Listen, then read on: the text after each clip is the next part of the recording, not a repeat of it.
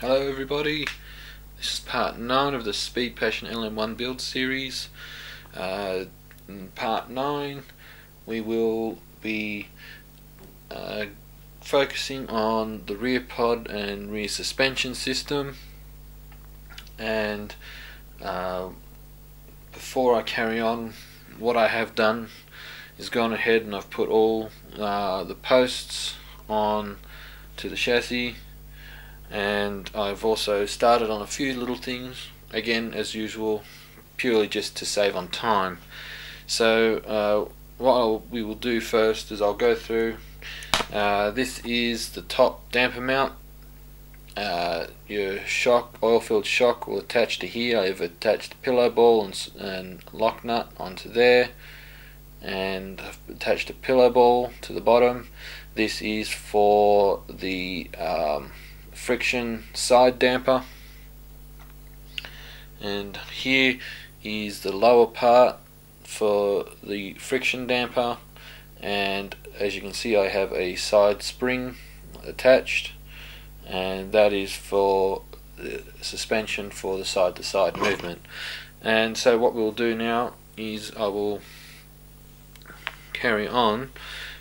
What we need to do here is we'll attach the second spring, and that requires this little part here. This is what the spring clips onto, and we need a long set screw, which I have in my hand. Now what we need is our 1.5mm driver, and we'll just screw it on lightly, because what we'll need to do is we'll need to set the distance. So what I'm going to do is I'm going to have it set so it is flush with the screw. So just bear with me a sec, people.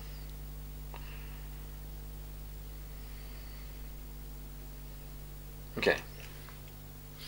Now what we'll do is we'll take it off, we'll put the driver through, then we'll put the set screw back on. Now, oh, butterfingers. Okay, so with a little bit of pressure, hold it on, and what we'll do is we'll reverse it, so we're as if we were loosening it, but technically we're tightening it on. So we'll put it on here. Okay, simple. Now what we'll do, quite simply, it's like a cone shaped with a flat inner circle, which allows the spring to just clip on. Just requires just a little bit of effort, not a lot.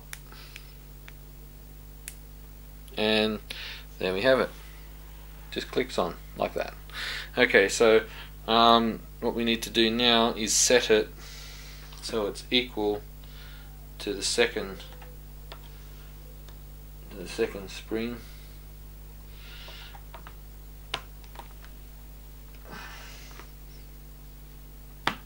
Okay, it's actually, I've just nailed it. So okay, so what we'll do is we'll leave that on there now. So that, and when I should mention too, the posts here, not that the battery ones matter, but the rear, they're all got like a hex on them, and this lower part for the damper mount has a hex that it sits on, so you want the hexes to be in line for this to sit down on. Okay, so now what we'll do is we'll screw it on. So we need a flat screw, 2mm driver,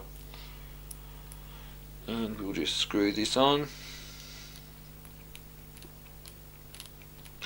Also, after I've finished building the chassis, what I'll do is I'll go over it and I'll set it up. This is purely just to show you how to assemble it, and we'll go on from there. So now we need a pillow ball screw, which just screws in. There we go. Easy. Alright, so now what we're going to do is do the friction damper. Now what it is, all it is two sides here. I have put ball cups on the ends of them. I don't know why they're already pre-assembled like that, but simply just goes in like that. But in order for it to have effectiveness, we need to put some grease. So we need our grease. This is just a bit of old antenna tube. So we need to put a decent amount on. Okay, so get it on, move it around.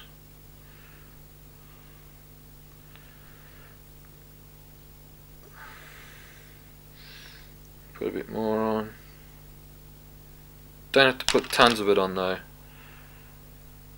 Okay. Because you want it to get into the grooves.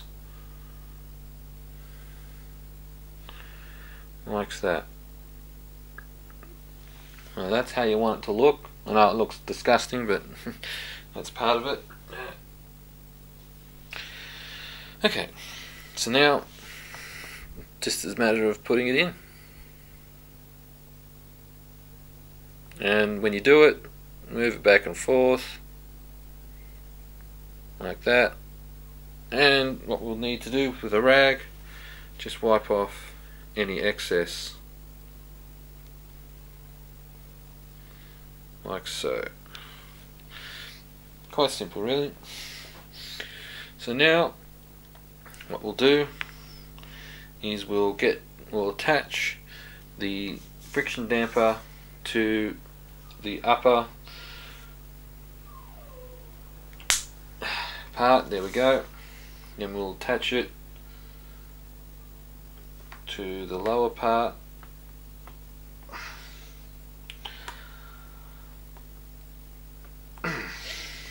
Might need my pliers for this one.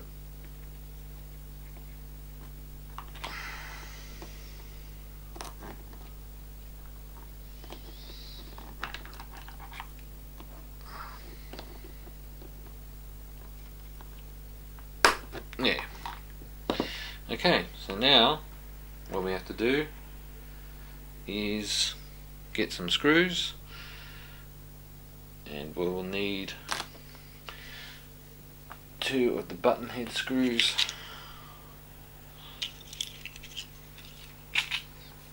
Now we need our 2mm driver.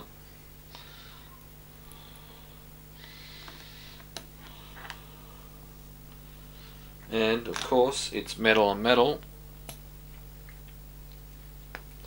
Almost forgot. Little thread lock.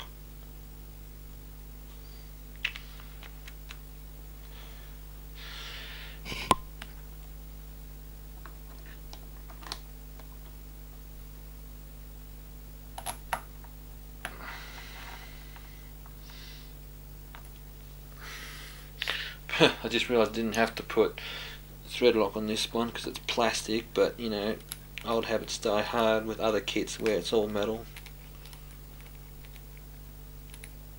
Okay, so that's the side dampers, or side damper. Okay, so that's it. So how it works is it acts as a damper for the side to side action.